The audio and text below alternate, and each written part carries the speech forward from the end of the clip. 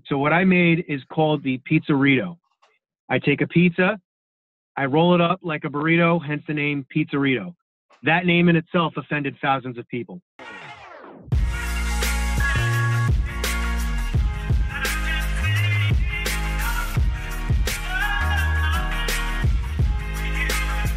All right, hey guys, welcome back to the Smart Pizza Marketing Podcast. Excited for my guest, Michael Russo from Russo's. He's going to join us and talk about his experience in the pizza biz, what he's doing to generate sales from social media. That's kind of how we found Michael. He's doing a tremendous job on there, getting exposure for his business. So we're going to introduce Michael. Michael, thank you so much for joining me on the podcast. Thanks for joining us.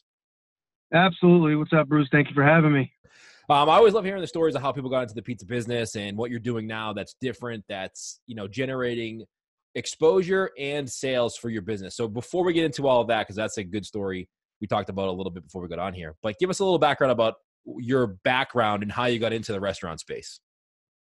I got you. All right. So I always wanted to follow in my father's footsteps when I was a kid. My father is a doctor, and all the way through school, I went to school to become a doctor. But then a little history of my father is him and his father were in the pizza business way before he was a doctor, and then he got out. So then halfway through school, I said, you know what, Dad, I love you, but I don't want to do this anymore. I want to go back to where you left off. And he said, no. But I said, I guarantee you I will change the dynamics of the pizzeria business and the pizza business. I will turn it on its head. Just give me a little time. I promise you. And here I am today doing things a little bit differently, going against the grain. Now, what did your dad have a pizzeria to kind of help him get through school? No, his father just had them all over the place, and my father and him ran them. Oh. And then when my father graduated, I guess my grandfather just sold them all.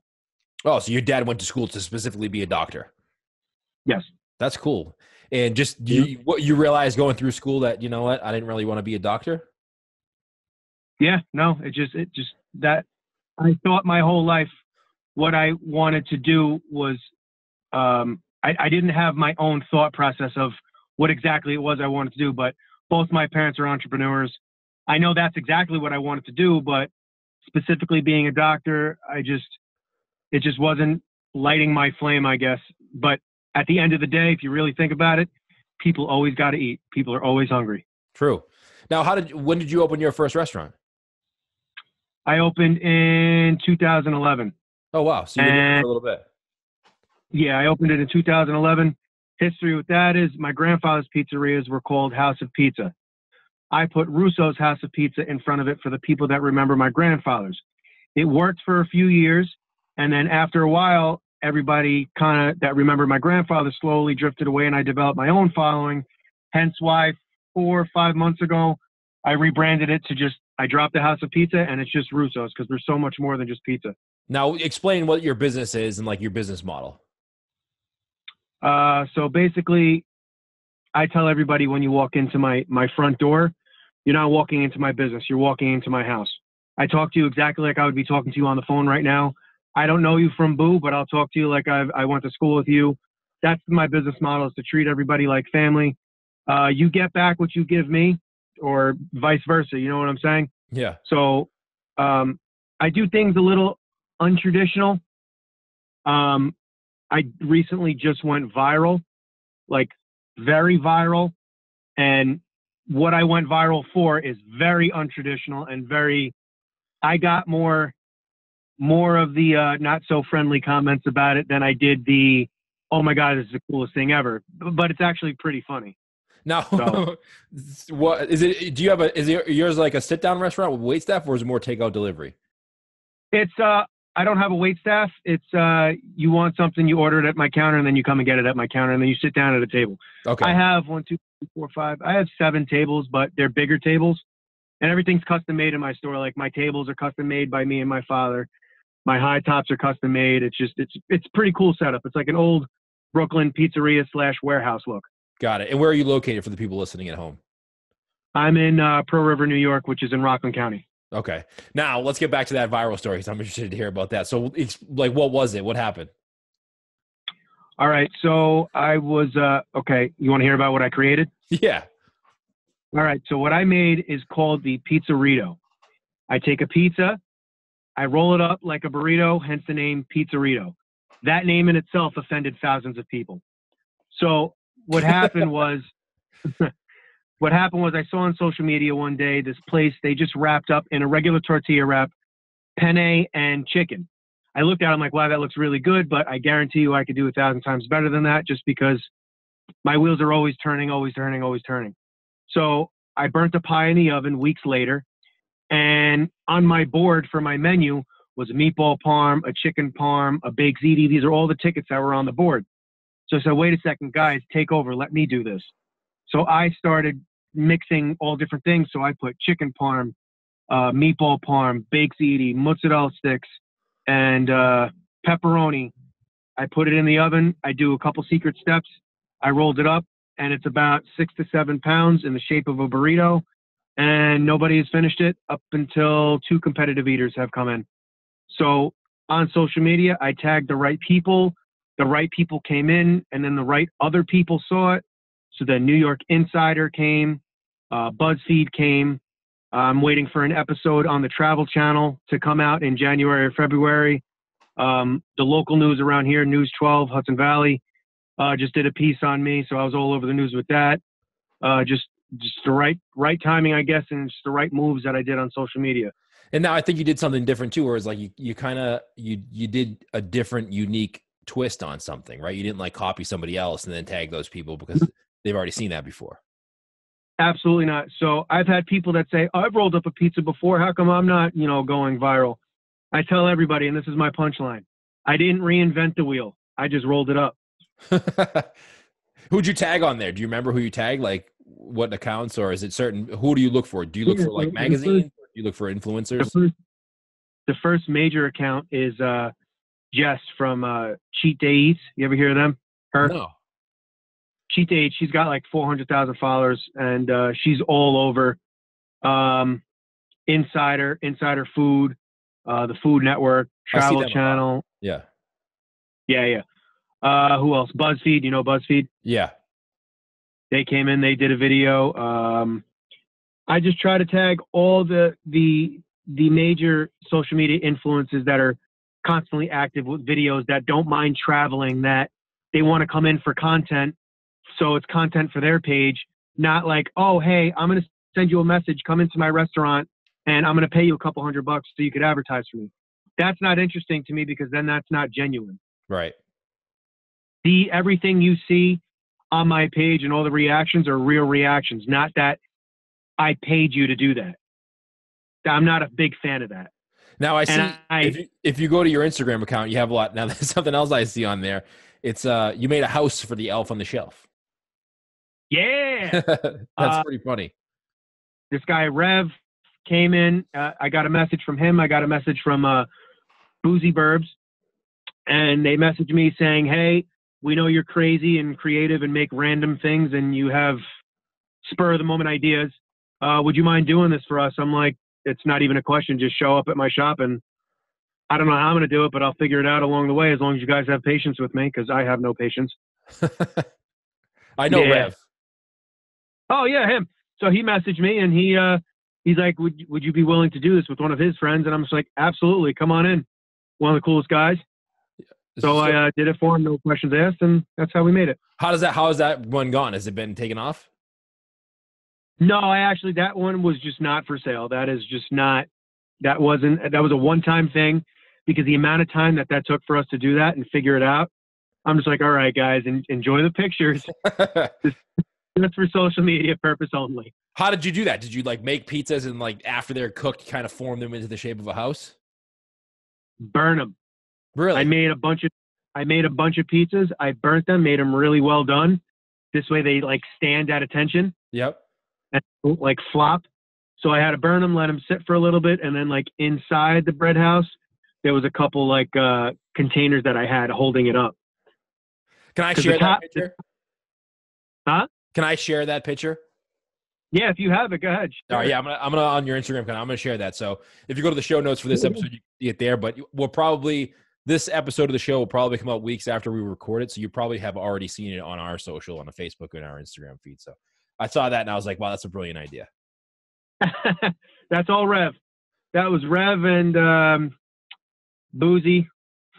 They, like I said, they just messaged me. There's like, you're nuts. You want to do it? Okay. Now, where does all this creative come from? Like your creativity, where does it come from for the fact that, I think a lot of people get stuck doing the same thing over and over and over again, and they can't think of new things. They see something on Instagram or on Facebook and they try to emulate it, but they can't come up with their own. Like, where did your creativity come from? I see something and I say, how could I make that better? Not that I'm a problem solver and I'm a world problem solver, but I like to have fun every day with certain things and think of different things, because the moment, what fuels the creativity is autopilot. Autopilot freaks me out. Autopilot means that, okay, this is what I do all day, every day. Boop, it's the end of the week. Okay, here we go again, starting it again on Monday. Do the same thing over and over and over. Repetitive, that can get you far, and granted, you come accustomed to repetitive and you could be a master at your craft. But when you try to, like I said, reinvent something, not reinvent it, but make it a little bit better than it already is, amazing things could happen. I call that Groundhog Day on the show, because I always tell people, because we get emails all the time about people saying, hey, what do I show on social media? I'm like, to you, it's Groundhog Day. Like every Monday's Monday, every Tuesday is Tuesday. But to the people in the outside world, they don't know what's happening in your restaurant, and it's a great way for you to show them and like give them an inside look at what's happening in your restaurant and in your business from like a behind the scenes type of feel. So you don't feel like it's Groundhog every day. You're just going through the motion. Right. Like a lot of people say to me, because if you ever watch my stories, I do a lot of personal things on the stories. I do that to show people I'm still human. I'm a family man. I'm a fun guy, like outside of my store, in my store. It's not just strictly business inside my store, because I feel that people don't get the personal feel, the personal touch when they're just staring at pictures of just pizza, pasta, heroes. That's it. Day in, day out, they get bored. Right. Study has shown, if this is true, that we now have an attention span less than a goldfish. I mean, I know. I do too. So it's like you just keep it interesting, keep it going, and just nobody will get bored. You'll just keep your followers going up and up and up and up, and just come along for the ride with me. That's what I'm about. It's like, it's not just for me. I tell everybody, my employees, you don't work for me, you work with me. We all work together, and everybody does everything. So there's not like one person sweeping, one person making pizza, and that's it. That's your job. No, everybody does everything. Now, do your employees help you come up with these ideas? Do you guys like brainstorm together, or are they just kind of there maintaining the business while you're the creative one? They help me make it a little bit better. Like I'm like, all right, I got an idea. This is how I'm going to do it. All right, I got it. And then through trial and error, they're just like, why don't you do this? Well, try it with this, and then go back to your plan. And then it's like a hybrid of everybody. Right. How long have you been on Instagram for? I'm in my location now for 4 years. So I really started with social media about 4 years now. And what made you decide to get into like social media? You just saw the people, that's where the attention was, and you're like, I need to produce content for these platforms? True story. The guy that works for me, Phil, when you see this, yep. We'll tag Phil. Yeah, we'll tag Phil. He just said, yo, you need an Instagram. I'm like, I don't want to get on social media crap. I don't need people seeing anything. He goes, just shut up. He made me one, and then here we are. Really? Yep. He made it for me. I'm like, all right, that looks cool. He set me up, and then I took it from there. Now, how did you learn over the years? Because you get pretty good at it. I see your photos on there and your stories. Like obviously you can tell that you know how to produce the content on there. Is it just trial and error over time? You've gotten better at it? Yeah, it's all trial and error. I watch other people. I observe. I always sit back and observe. I observe the good. I observe the bad. I learn mostly from bad things that I see. Like people say, oh, you got to learn from the most successful people and this and that. I don't learn from them because they're already there.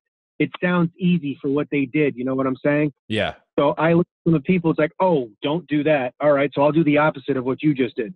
That's how I learn. That's me. It's like, I need to see the mistake happen first, or I need to make the mistake first and then learn from it. Like, I've taken plenty of crappy pictures.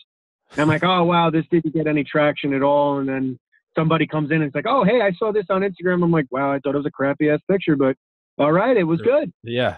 So You never know, right? Nope. Sometimes it's a shot in the dark. Yeah, sometimes it's just the consistency over time that compiles and it makes it, work for you. It's not like you're going to be like, oh, I'm going to post one great picture to Instagram today and I'm going to get 4 million likes. It doesn't necessarily work like that. Nope. There was a couple of times that I was like, all right, I got this video. Boom. You help me. You help me. We're going to make this 5 o'clock. Ready, go, boom. A couple people saw it. A couple people liked it. I'm like, what the? How did that happen? It's a shot in the dark. Instagram's algorithms, they like things, they don't like things. It's just, you can't control it.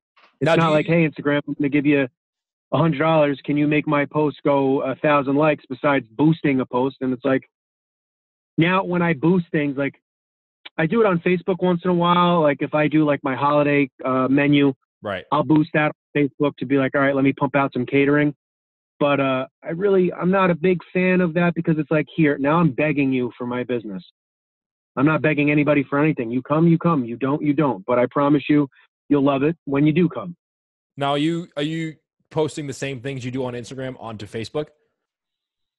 My father, because I can't be everywhere at the same time, my father runs my Facebook, and he basically just, whatever I post on Instagram, he puts onto Facebook. Okay. Do you get the same results on Facebook? Instagram, huh? Do you get the same results that you get on Instagram on Facebook?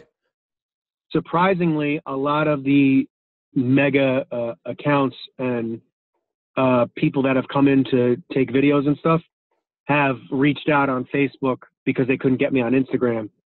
So I do kind of get the same, I get the same reactions. I can see that, though, because I feel like on Facebook, it's a lot easier for someone to share something than it is on Instagram. Like you can comment, you can like, you can DM you on Instagram, but the sharing part aspect of Facebook is a lot more consumer friendly than it is on Instagram. Instagram is more like, okay, I like it.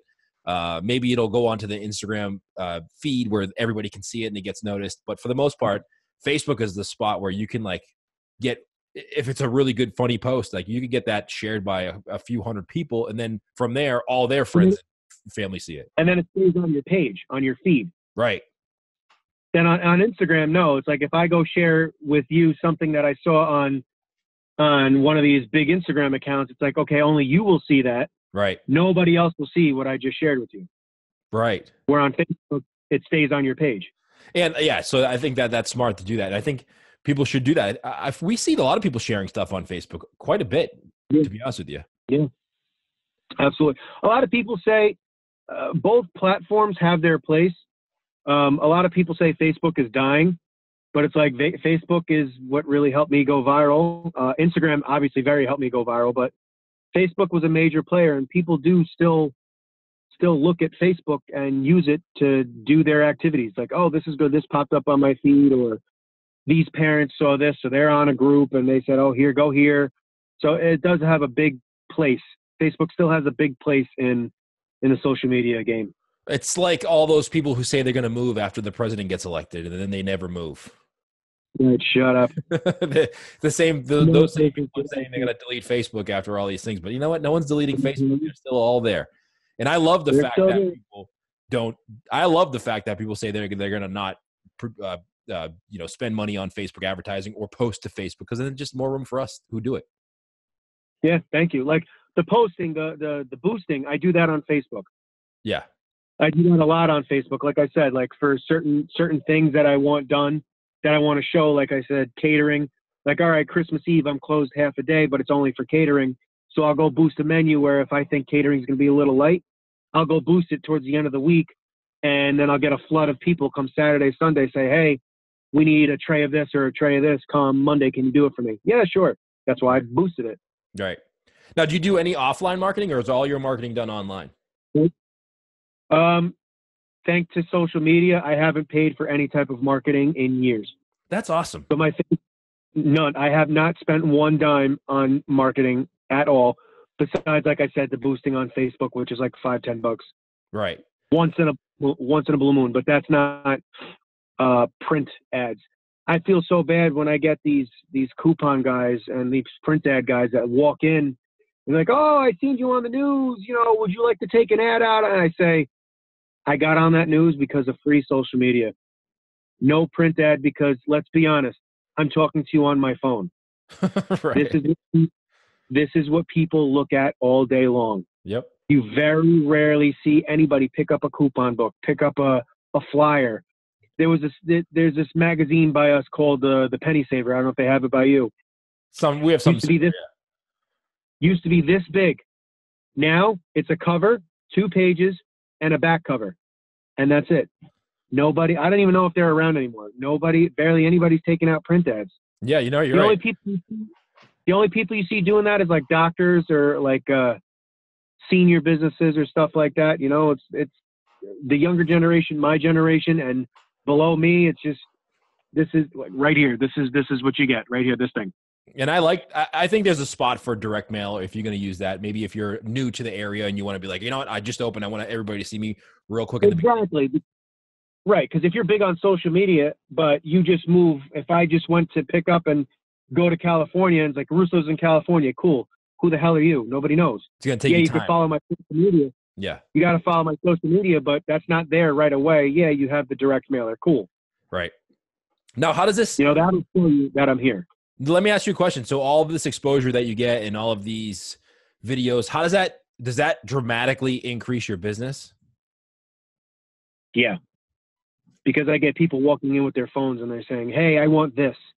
Or, hey, I saw you on WorldStar reposted me.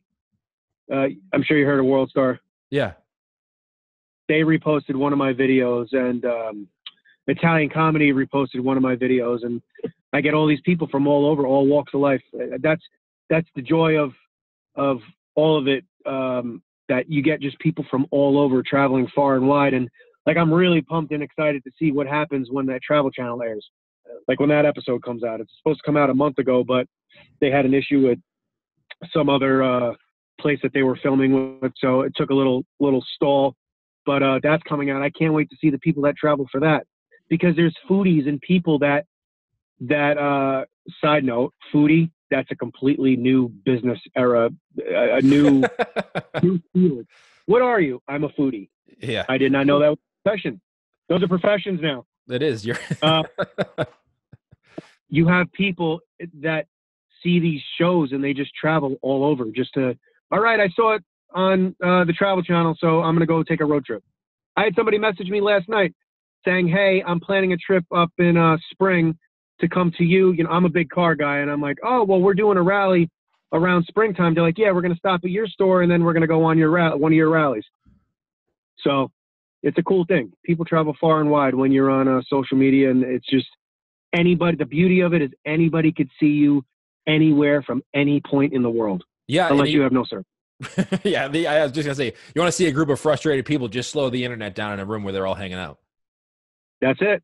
I was gonna say, we've had people on the show who have been on Diners, Drive-ins, and Dives. They call it like the Guy Fieri effect, where as soon as you're on that show, business just kind of explodes, because there are people who are just watching TV looking for new places and new experiences. And when nowadays, that's social media, though. Like, you could totally do the same thing that Guy does for those businesses on your own. It may take you a little bit longer, and you have to be a little creative, but you can still do it on your own. Business when that airs, or does it remain over the course of time, or does it depend on if you do a good job or not? It when it goes out, like when the Travel Channel came in and they were in the middle of filming, you know, I did a little invite on Instagram where I told like the town, I said, whoever wants to be on TV, I need to fill these seats at a certain time. So come on in. Yep. Insider didn't tell me. They were supposed to release the video a week later than they did. They released it at the same time that the Travel Channel was inside my store filming. So it was exactly like 9/11 when they reached over to Bush and said, our country is under attack. Somebody leaned over to me while I was getting interviewed by the Travel Channel. My father or somebody leaned over to me and said, the Insider just released a video. And I just went blank, and I went, oh God. I swear to God, within 5 minutes, the phone did not stop. Really? Was that quick? The whole weekend, the phone did not stop. Michael, let me try. That's crazy. Yeah, man. So people really do. So people really do pay attention to those. Was it on Instagram that they did it, or did they do it on Facebook? They did it on Facebook and Instagram. Okay. So people are obviously watching those and they're looking for new experiences. And did you, what was the video that they released? Was it the one about the pizzeria? Thank you so much. It was, they released a video that they came in and recorded themselves. Okay. What was it about? Yeah. It was about the pizzerito. Okay. I'll have to link all that the up. different flavors that I have. They came in, they ripped it up. They did their cheesy pictures, like literally the cheese pulling pictures, and a dramatic video that they made and just showed them eating it. And that's what grabbed everybody's attention. Nice. So what does the future hold for you? Like, what are you looking to do in the future? What ideas do you have coming out? What does Russo's look like 5 years from now? I'm looking to stay the same, hometown pizzeria, but also make it something that I can duplicate, because right now my business is a lot of people come to see me and my family. Yeah. But this is a very scalable business. The way my menu's set up, the way things are made, everything has an exact measurement, so it's very scalable where if I wanted to open one in South Jersey, I could do it. The way I remodeled the store, everything is now scalable, is now duplicable. Make it right, yeah. So it's now I could multiply it anywhere I want, but in time, not. So you want to be the face of the brand and come up with be the person on Instagram or the person that people know, but then have multiple restaurants around wherever they are. Right. Be the brand, be the face that people know. That's how this place got started. That's how my place got its reputation. People always associate it with me, but I'm slowly transitioning my face away. So people still know me. They still come for me and my family, but you're really here for the food. Because when it's really, really, really, really busy, I try to give everybody my full undivided attention, but their face is in the food. You know what I mean? Yeah. Now, you still working in the restaurant a lot? Yeah, like we're driving back now so I can get changed and go to my shop. Okay, so you're still in the trenches. I'm in 6 days a week, yeah. Yeah. So you're doing the marketing with the ideas and the creativity and being in the shop. So anybody who's out there who says they can't do that, they're just lying to themselves. There's 24 hours in the day. I'm sure you've heard it. Everybody has the same 24 hours a day and 2 hands and 2 feet. Cool, man. I love this. I'm not big for excuses. It's granted there's a time and a place for an excuse and legitimate reason, but I literally do everything. Granted, my father helps run my books and stuff, but there's no reason why you can't. There's a point where you feel like you're killing yourself, but I feel the short amount of time, let's say 5, a little bit under 10 years, you're setting up a future, a foundation for years and years and years to come. I believe in starting from scratch. I believe in you buy a failure. Both of my locations were failures that I bought, and then I turned them around to what they are, because when you buy a success, if people know the old owner's face, or it's a successful restaurant and you paid primo dollar for it, there's a time and a place for that. And granted, you'll make a lot of money and you'll make your money back, but there's only so long that success could stay there. And there's only one way to go, is this way, unless you maintain it properly, which a lot of people figure, oh, I got a lot of money, I can maintain it. That's not true. Where the opposite, where you buy a failure like I did, there's only one way to go. You can't go any worse than it is now. So with a little time and effort and a little love and finesse, you bring it up. Where did you learn about the pizza business? Did your dad help you, teach you about? Yeah, my father showed me everything I know, and he'll hear this obviously, but he'll say it. I taught him everything he knows, but he could run circles around me now. Would he really say that? Absolutely. He says it to everybody. I taught my son the business, but that's about it. What do you look back about your dad that he taught you and remember the most? You work for yourself, nobody else, and you paint your own picture. And that's what I'm doing. I follow no rules. I'm not a big fan of rules. I hate rules. I listen to no one. I work for myself, and I share my experiences with everybody else, and just my love and joy for life with everybody else. And that's up to nobody else's terms. And that's something my father taught me. That's awesome. Michael, where can people go check you out, whether that be on Instagram or on Facebook or online? Where can they go to see what you're up to? Instagram, you'll find on my stories, you'll see a lot of personal stories, me being a clown, acting like a fool, just to show people I'm human. And the page is filled with my wonderful food, or people who are coming in to record the pizzeria, or just take videos of new things that I keep coming out with all the time. Well, next time Instagram, on Facebook, but Instagram, I'm very active on that. Yeah, Instagram was what? Russo's House of Pizza on Instagram? Russo's House of Pizza, yep. And then is that on Facebook as well? Same thing? Same exact on Facebook. Okay, cool. Well, we'll link that up in the show notes for this episode. Tag me next time you do something crazy on Instagram. I want to see it. Got you. And if you're listening to this as you're working or in the car, and we'll take all the show notes for you. You can go over to smartpizzamarketing.com. Type in Russo's in the search bar. This will bring you to this episode, and we'll link up Michael's Instagram, his Facebook, and we'll put all those videos to all the crazy creations that he came up with. You probably saw the Elf on the Shelf house made out of pizza. We already shared probably a couple weeks back. So that's Michael. We called that the guinea bread house. No offense. That's fine.